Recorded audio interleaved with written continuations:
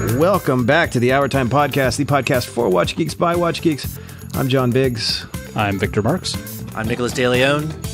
And today on the show, we're talking about the benefits of joining the Navy. Nicholas, at some point, wanted to join the Navy. I believe we talked him out of it by just giving him a better job. Now, would you have stayed? Would you have enjoyed the Navy? I'm not sure if you would have. I think I would have loved it. This is 2010, I want to say. I still have the emails from the officer I was speaking with. The recruiter. I came very close. Very, very close. It was officer, whatever the officer program was. It sounds very fancy, but basically you just needed a college degree, and they said, okay, come aboard. Welcome aboard, sailor. That's basically how it worked back then. Now it's probably even easier, actually. Yeah. My uncle was a captain in the Navy, and he, in high school, I was getting hassled by the recruiters. They were chasing me, kind of thing, calling me to the house, and I mentioned to my uncle that I was getting a lot of calls from these recruiters, and what was that about?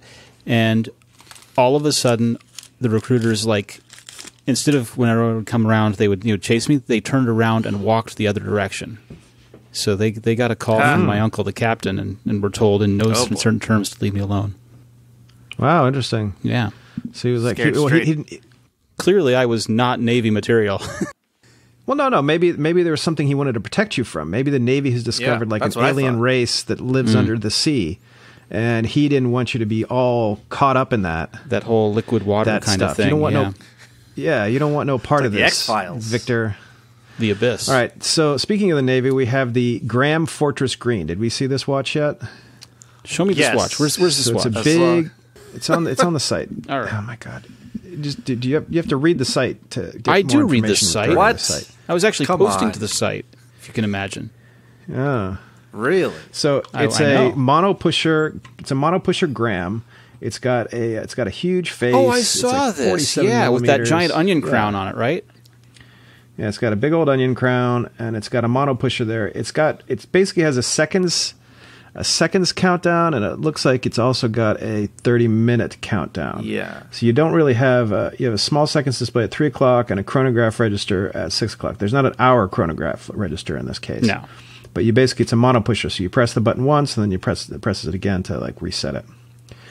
I like Graham. Graham also has those goofy trigger watches too, where they have a huge trigger on it. A couple of years ago, they did a whole thing with pin-up nose art kind of thing, like you'd see on old airplanes. Yeah, they were very cool. Graham pulled it off. I think they came out the other end of of that big watch era. So if you look at the vintage, Nicholas, they came out like the Panerai era. Okay. And oh my God, I'm looking at the vintage right now. These things are monsters. I didn't even notice this. So they have the Chrono Fighter Vintage Gold Emergency Red Edition, and it has a piece of gold inside of it. This is because big boy. It's genuine 1 gram ingot of Swiss gold, and it comes with a hammer, and you're supposed to break the glass in case you get to free the gold.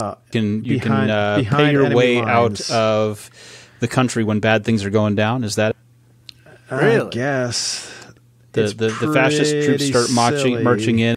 You have to release the gold in order to buy your passage.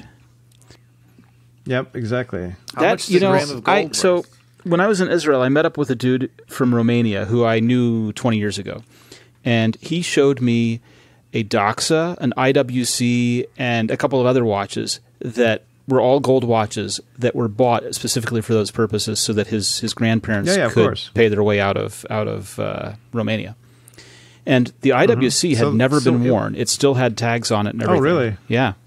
Oh, interesting. So yeah, and who knows how much it's worth? It's probably worth the price of the gold right now at this point. A couple $100. Depends. The IWC was worth more because they're an interesting brand. Yeah. I don't know. I like Graham, and I think they really kind of I think they pulled out of the big watch era pretty well. They survived, and I like the design. It's a big. I've worn one of these, and it's a really big and bulky design. It's definitely not anything that you're gonna like. Yeah, it's pretty bulky. You're not gonna, slender. I don't. Yeah, this is not for you, Nicholas. What are Graham? Are they British? That sounds like an English name. It's supposed to be British. Yeah, I think they make them in. Where do they make them? They're supposed to be British, and they're supposed to be like. They say they're in Switzerland. Yeah. I don't know. Like, what do we think about this? I mean, I guess my only complaint is it probably just is not going to work on my wrist. What size is it but again? I do like.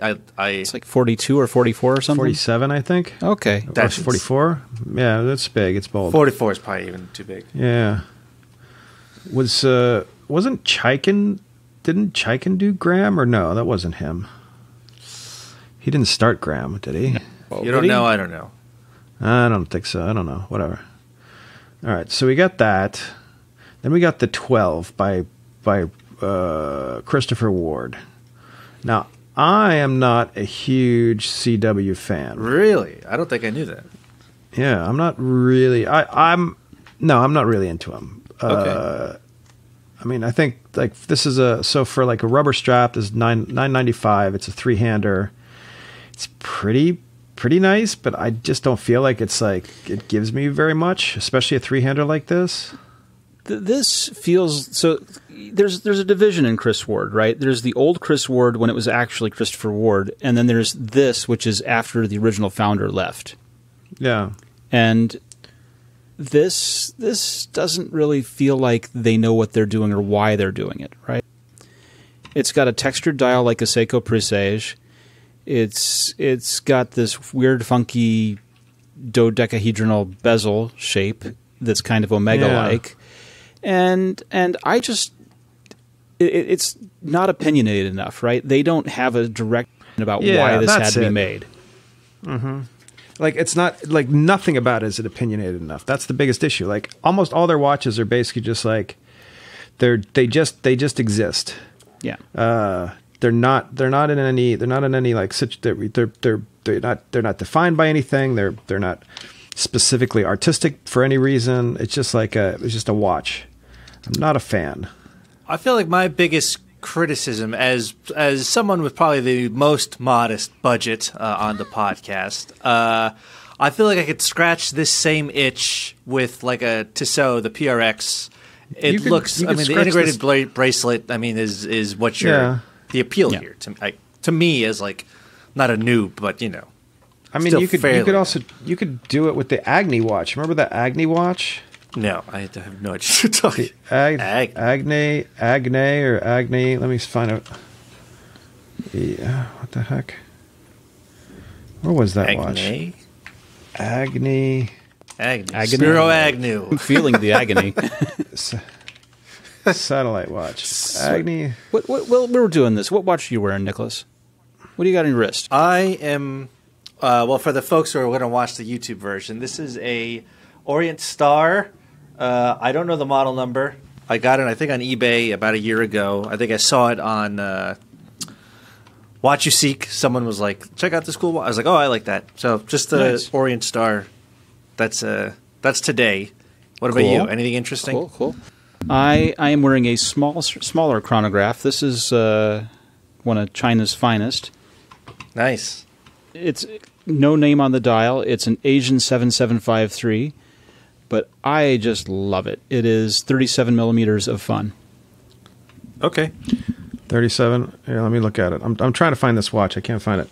I got the Panerai on. Hey, I'm special. Yeah, it's the daylight. So we're both chronographing. Yeah, we're chronographing it.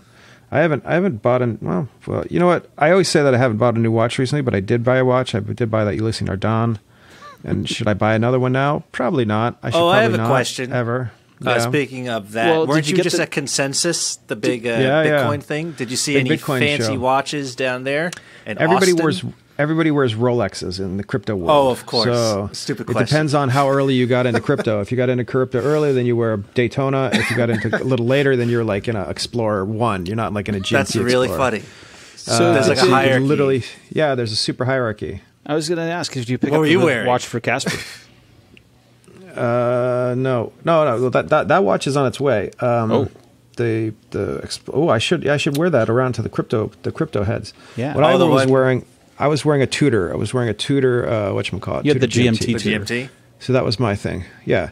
So that's what I did in the Discord. I made like a travel thing so we can write about all our travels and how we've been to different places. Now we also have another room in the Discord called Off Topic where Nicholas can talk about his pigs. Well, it is his feral pigs. The initial post was just the other day. They were outside my window here in Tucson.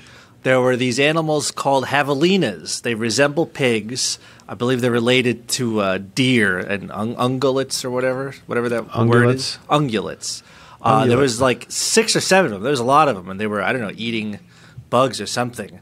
They are my understanding, they're pretty aggressive, so you don't want to, oh, hello there, Mr. Pig-like animal. No, Mr. Pig Animal? They will mess you up, so to speak. So admire them from a distance. But yeah, that's a good time. We have a Discord. I think people know that by now.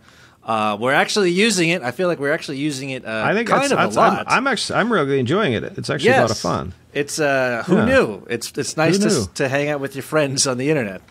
Well, I think isn't that the point of the internet? So well, good question. So hang out in the Discord. So the last one we should talk about is the Timex 80 T80 Hyper Brights. Oh right, these were the different strap colors and case stuff. Yeah. So this is basically some cheeseball Timex straight out of like CVS. But it's bright and colorful. Very 1980s feel. It reminds me of like sorbet or like a sorbet, or like a sherbet.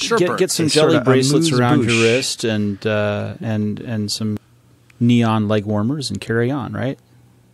Now here's my question. Okay. When you see somebody with especially like this gold model, the gold tone That's bracelet. the one I wanted, baby. I'm not being able to load pictures here from our site right now, so I don't know why. So whatever. I don't know how your internet's busted. My internet's fantastic. Your internet's busted. Yeah, my internet's fine. So anyway, Timex. Would you see somebody wearing like one of those gold tone Casios or one of those gold tone and they're kind of stylish, and they're kind of influencery. Mm-hmm. Do you consider them failed humans? Yes. Yes. I'm revolted by the gold tone Casio. I'm sorry. I just am. I don't know that I would get the gold one. I like the orange. I misunderstood. I like the orange one at the top of the orange one in particular. That's fine. That one looks awesome. Yeah, I mean, I actually kind of like these 3 in a row here up top: orange, purple, and blue. Orange, purple, and blue. But I would vote for the orange. So, but you wouldn't get the gold tone. You wouldn't get the gold tone. The gold tone doesn't. It doesn't even feel like the same product. It just, the product is colorful sherbet, and this gold one seems. The gold one feels like not correct. It probably fits maybe a don't hate me for saying this, but a female wrist. Really, that's fine. But look, this is what I'm talking about. This Macy's style one that's like men's digital vintage gold tone stainless steel bracelet watch. Yeah. It's got like when you see this on somebody, first off that they're wearing it ironically. And for fashion reasons. Oh, God, no. This is failed human territory. This doesn't belong on anyone's wrist. What is this? Yeah, that doesn't belong on anybody's wrist. What is this? It doesn't look great. It doesn't look great. I mean, the stainless version of this, fine. This, terrible. But there is a reason to get the stainless version of this, even if you don't want the digital watch. And that is that the bracelet that goes on these fits on the Timex Q. So if you have a Timex Q and you like it, but you don't want that old bracelet that they ship on it, you get one of these and then you swap bracelets. And now you have an oyster-like thing on your Timex Q. I could do that. I'm not going to, but I could. I already did it. It was amazing. Now hold on. I'm gonna argue that I'm gonna argue another point. Yeah. Now I would say this specific watch, the Taliban terrorist watch, which is basically just like your standard G-Shock style. The F91W. That's the F91W. Yes. Yeah, that's actually famous. But the whole style and the whole movement and everything, it's all the same stuff. Yeah. I'm looking at this A100, which has 4 buttons for whatever reason. Is really weird, and it's a little. See, now this one has this. I look at those other watches. Meh, don't like them. Look at this watch, and I say to myself, hey, the person who would wear this watch is an intelligent person. I see. It does have more character. It has more character. Yeah, it's exactly. It's got more texture to it. There's more to it. It's like I'm trying to catch up here. The A100 is the molding. A100. That's the word I was looking for. It's got the 4 buttons below display. Four buttons on the yeah. That's the Alien watch. That's the Ripley watch. Yeah, it's the Alien watch. But then there's this, which is the A1000, which is Casio A1000, and that immediately turns me off. I'm immediately like brought back to the. And you know what? Actually, you know what? I'm an asshole for saying this because it has the same amount of buttons. It's the same thing, but it just doesn't have the same. It just doesn't have the same like the. Nobody, the people who made the A1000. A1000 here. Where's it? This one? It's just look for a Casio A1000. Oh, I missed it. It was the watch wind-up shop. People who made the A100 were thinking. They were thinking, I want to do something unusual. Right. People who made the regular ones, these standard ones, they said, we just want to make a quartz watch and put it in a case, and we want to go home for lunch. I'm not saying. That's basically what they're saying. I would co-sign that. Yeah. Yeah. So in terms of failed humans, there's plenty of going on here, and I'm just very angry with this watch. I'm not really interested in the A1000. No, you're not. And I'm also not interested in the T80, the Timex. I understand, Nicholas, that you like the Sherbet look, but yes, as I think you hinted, it's a fashion accessory. It is not. I'm going to dinner. It's you're going to swim by the pool and you want to hang out. Yes, that's literally exactly it. I'm just going around town, just trying going to look around, cool, just bopping along, coffee. Going down to the old farmer's market. You're picking up something at the farmer's market. You get a $2 tomato, $2 tomato, a muffin, and then you go buy a firearm because you have to kill those javelinas. I will say at Starbucks the other day, the woman in the cash register thing, she complimented my sunglasses. They have a pair of Kimoa sunglasses, which look exactly like these orange Timex that we're discussing. Finally, you're getting somewhere with your fashion. So thank you to Fernando decisions. Alonso for endorsing Kimoa. Yeah, Kimoa, the brand of Starbucks goers everywhere. I found this since this is a visual medium. I found this lighter in to my Austin, friend and it said, Gilbert Morris. Who's Gilbert Morris? It's a Zippo, right? I do not know. If you look in the bottom, this is actually no, it's not a Zippo. Okay, it's a Matawan. This is the guts, really? But it's busted. Huh? Yeah, it's called the Windy. Is that a lighter? You should be able to revive that. Guts. There's not a lot to those. No, I just got a new Matawan like in guts. Just get a fresh flint. I'm just going to replace put a fresh flint in it and call it a day. No, it needs a whatchamacallit. It needs a flint. It needs a wick. Actually, Pro doesn't need a wick. The trick is I think they put the wrong little dingus in here, so this doesn't fit. So if you can see, so this is the visual portion of the program. Sorry you're fiddling with that's where the flint goes. This doesn't fit, but this doesn't. But this doesn't go all the way through. Okay. Yeah, I don't think this is the part. All right. So regardless of the situation, is that like for cigars or no? It's just a windproof lighter. It's a windproof lighter. Before there were 60s, plastic disposable Bics, this is what you used. Yeah. And the shell around where the wick is next to the flint keeps it lit when there's wind. And the best thing is you can go like this. Oh, you do look cool. Yeah. Yeah. If I were at the Starbucks, I can't do it properly. If I were at the Starbucks, I'd be like, the lady would be like, "Hey, dude, where'd you get that beautiful lighter?" And I'll say, "From Gilbert Morris, Austin, Texas, my friend." At a junk Gilbert Morris. I got it from a junk shop in Austin, Texas. That's only open by appointment. And this shop is not a place that would normally be open by appointment. I think it's only open by appointment because the dude just doesn't want to go to the shop. It's full of jazz and full of junk. But the guy was really, really friendly, and I'm like, yeah, I'll just purchase a little. I'll purchase this. Now I know it's impolite to ask, but how much did you pay for this lighter? This I paid $20 for. Okay, really, and that's fine. I think it's fine. I found a similar one online for like $59. I got one that's not the military. So these are popular in military watches. They had World War II version of these that are like $59 and almost up to $300. But I found another one that has the guts for $12. So I'm going to take the guts from that one, put it in this one, put in some lighter fluid, and me and my friend Gilbert Morris are hitting the streets. Right. For my friend Gilbert Morris. Actually, I could pretend to be Gilbert Morris, ultimately. Can you imagine having a friend that you love so much that you're like... To my friend. That's actually really... Do you know what, buddy? So I got something No. for you. This was the guy. This was the guy who was always bumming a light off of everyone else, and they all got annoyed with him, so they pooled their money together and bought him a Matawan.